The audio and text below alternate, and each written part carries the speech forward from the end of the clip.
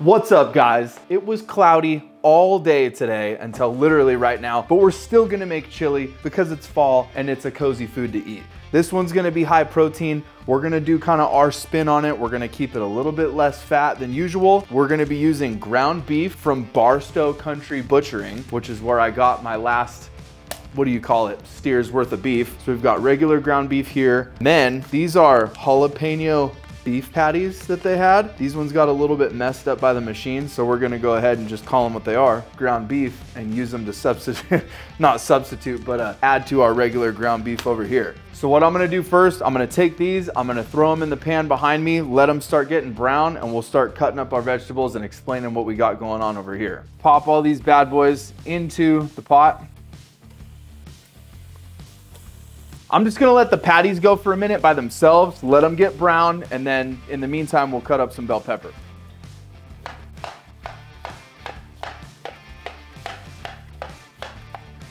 We'll just go for like 1/2 inch dices, like 1/2 inch squares. So I'm just gonna cut them into strips like this first. And then once we've got all these strips, turn them sideways. And like I said, just shoot for like about a 1/2 inch square. We got these chopped up. Now we gotta check on our patties. Oh, they got brown, something fierce. Didn't check on them soon enough. Since we're not trying to cook the meat fully, give it a nice sear, pull it out, and then we'll add the ground beef. Barstow Country Butchering. If you guys are in Southern California and you need beef, hit these guys up, dude. There's their contact info. Super premium beef.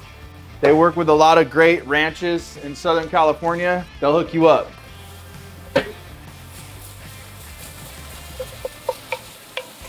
Part of the reason we're going down with the beef first is so we can render some fat out. That way we've got something to cook our vegetables in. But I'm not gonna use, like some recipes will call for bacon or lard to cook the vegetables in. We'll just use a little bit of the fat that comes off of the beef. So we need a yellow onion too.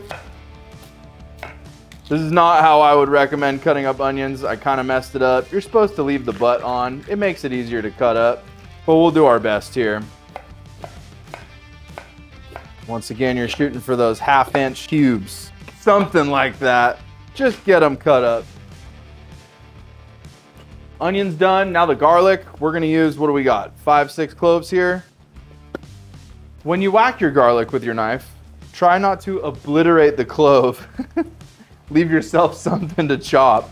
Or if you whack it hard enough, it kind of eliminates the need to chop it at all. Okay, that's good enough. There we go. Nice brown on it. So we'll pull the beef out now, and then we can start cooking our vegetables. We'll start with the onions. Let these sweat down, turn a little bit translucent. We'll add the bell peppers before too long, but we're gonna wait to add the garlic until everything else is pretty much done. We'll add the garlic and the spices right before we put everything back in the pot. The bell peppers are just barely starting to get translucent. Now is a good time to add the bell pepper. Did I say the bell peppers? Darn it. Well, guys, you know what I mean. The onions are starting to get translucent. We add the bell peppers.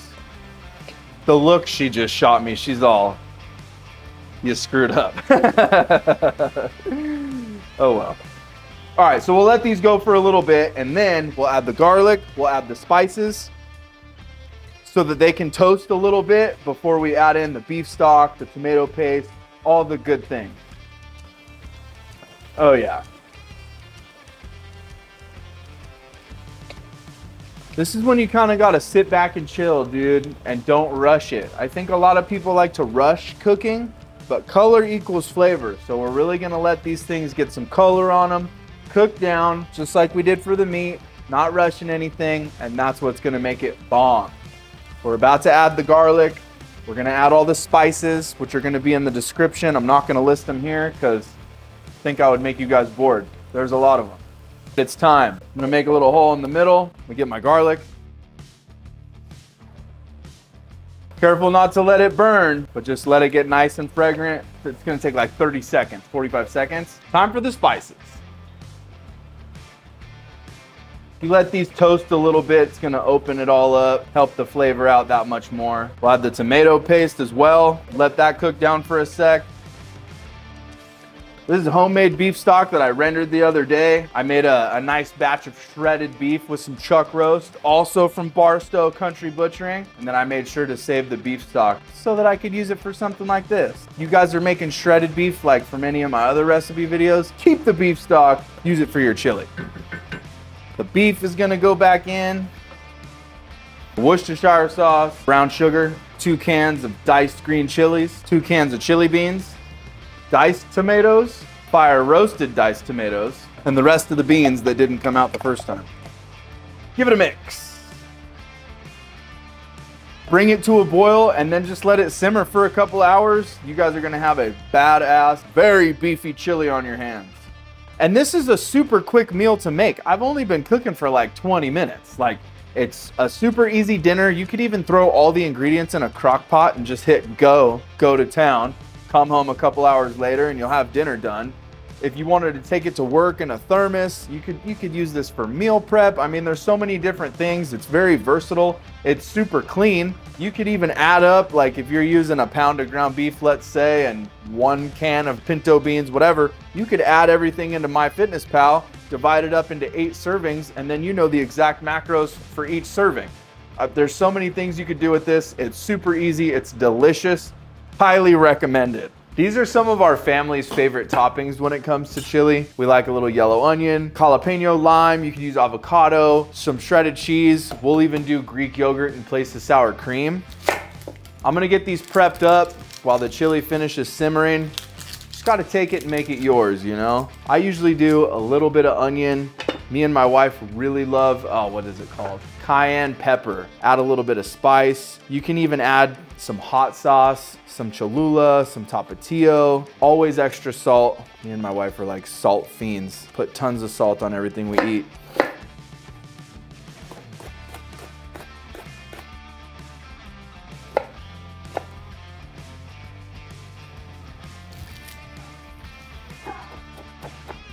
Let's dress up a bowl, shall we? Grab the big ladle here. The longer we let this simmer too, the thicker it's gonna get. I'm not saying that this is necessarily going to fit my exact macros or yours, so use your discretion here, but this is how I'm gonna dress it up right now. I love me a dollop of Greek yogurt on there. Do a little bit of onion. Presentation is half of the taste, so make it look good. A little bit of cheese. Not in my macros. That's why we're gonna keep adding it and adding it. A couple of jalapenos in case it's not spicy enough already. With those jalapeno beef patties that we put in there. A little bit of cilantro, and we'll top it off with some lime. Oh, and I mentioned that my wife and I are salt fiends. We're gonna hit it with a little bit of a flaky salt to finish it off. There you have it, guys. That is my rendition of chili. I hope you guys enjoy it. Try it. Let me know what you think of it. Perfect weather for it. We're getting into, ow, it's so hot. We're getting into fall.